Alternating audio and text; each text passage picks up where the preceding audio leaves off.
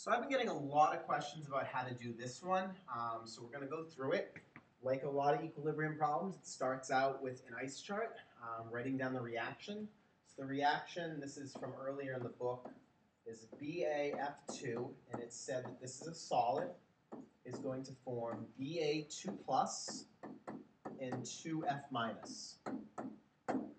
And so if we write down our ice chart, ICE, again, we can quickly notice that this is a solid. So once again, this is out of the picture. We don't care.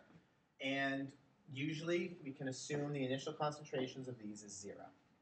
And all we're told is the K value. And we want to find the final concentrations of Ba2 plus and F minus.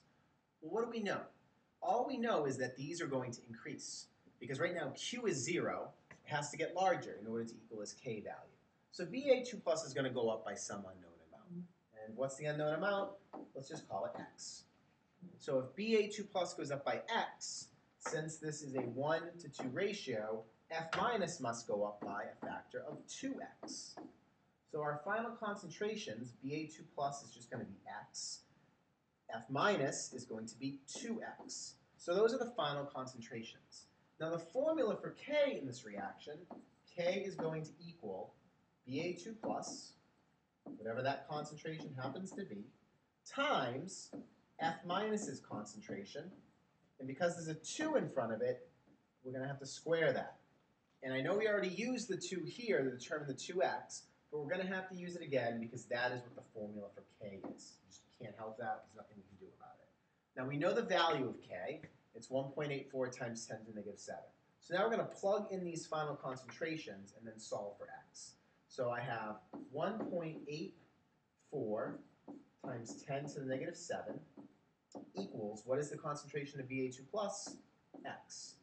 Times, what is the concentration of F minus? 2x. However, it's being squared, and the entire concentration is being squared. So it's 2x in parentheses squared. Now, algebraically, to simplify this, 2x times 2x is 4x squared.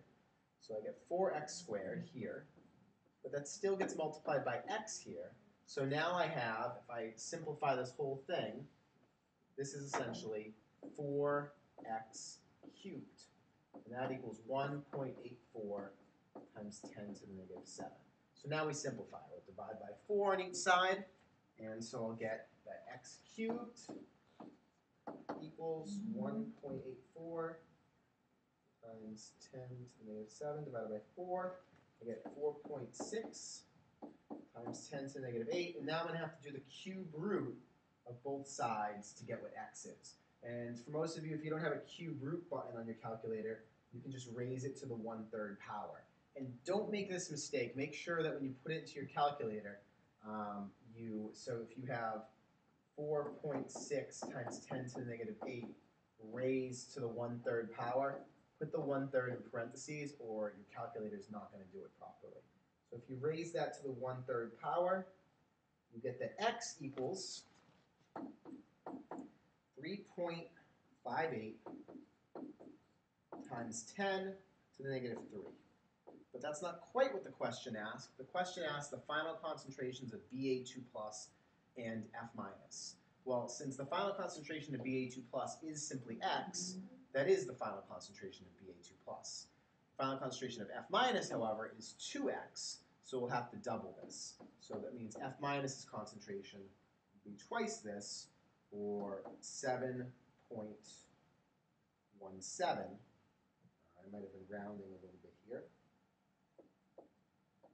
times 10 to the negative 3. Yeah, based on rounding. So that's F minus, and this is Ba2 plus right here. And that's it. All right, so until next time, I'm Derek Genova. Have a delightful day.